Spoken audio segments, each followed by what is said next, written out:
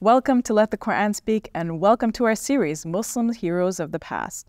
Dr. Shabir, we are looking now at Aisha, the wife of the Prophet Muhammad.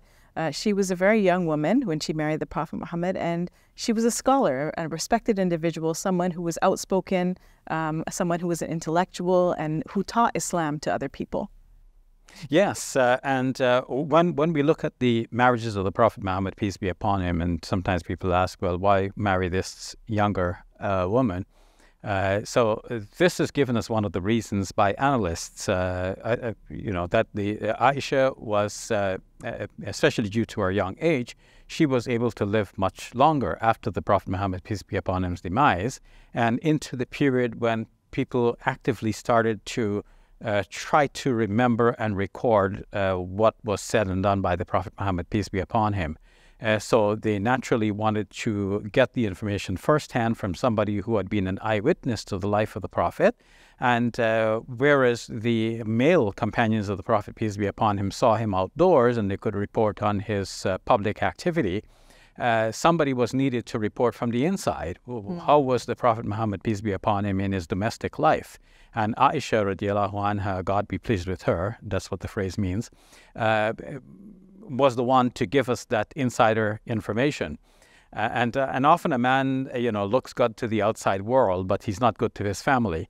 But Aisha, may God be pleased with her, was the one to give us the insider's report to show how good the Prophet Muhammad, peace be upon him, was to his family as well.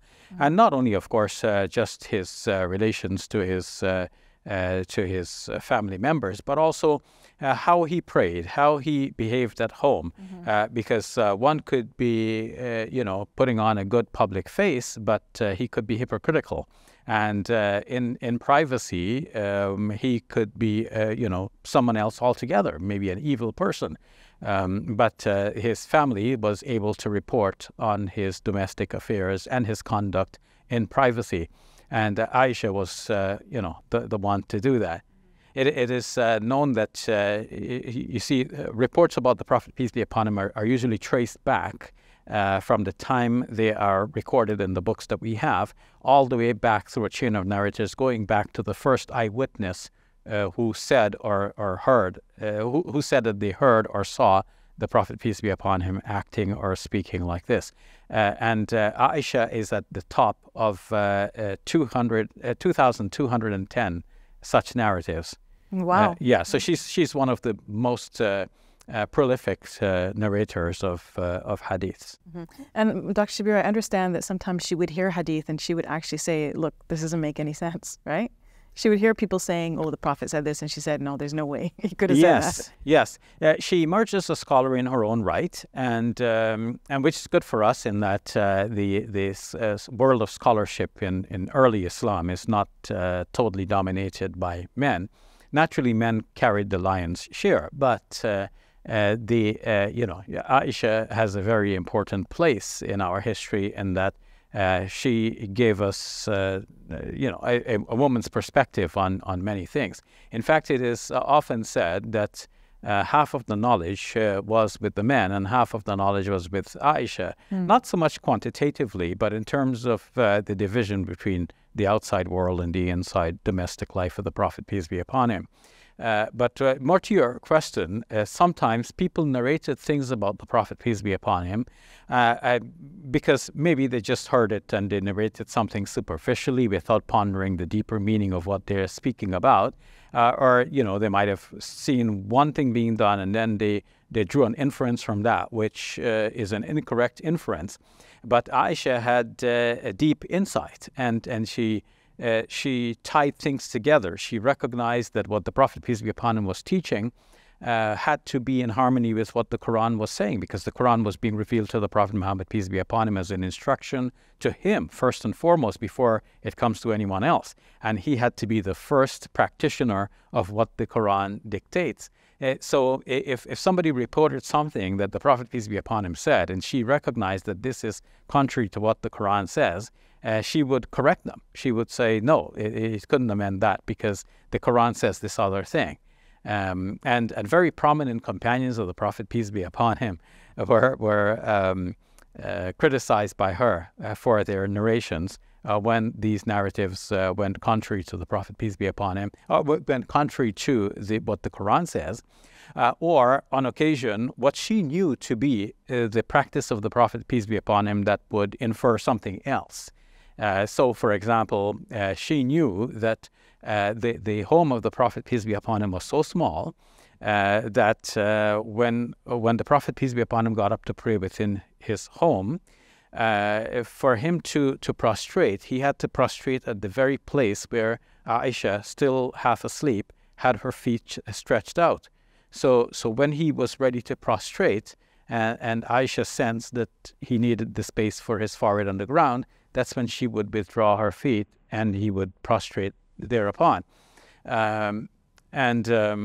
So she rejected the narratives that people were bandying about, saying that the Prophet, peace be upon him, said that if a woman passes in front of you, then that is going to break your prayer, because for her, she was right there in front of the Prophet, peace be upon him, when he was praying, and that didn't break his prayer. So Aisha has really come down to us as a very important teacher, and one that brings a perspective from the domestic life of the Prophet, peace be upon him. Dr. She also shows us how to be a woman, because we have this depiction of the traditional Muslim woman who is quiet and demure and kind of like sits in the back or sits in her place. But this wasn't Aisha. She was very outspoken.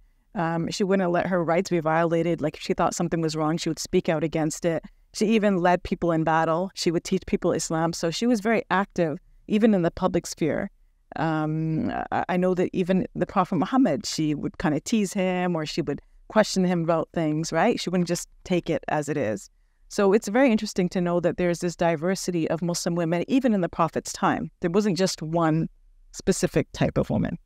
Yes, and I think you put your finger on it. Like, sometimes we try to make everything fit the way we conceive, either of ourselves or what we think to be an ideal. And we forget that human beings are many and varied. And Aisha represented, a kind of a woman who is able to speak up for herself, to challenge men in the public domain, to lead men in battle. She led a battle campaign that included among her followers very prominent companions of the Prophet Muhammad, peace be upon him, some who are reportedly the Ashara Mubashara, those 10 who were given good tidings that they will enter paradise, including Talha and Zubair, prominent companions of the Prophet Muhammad, peace be upon him.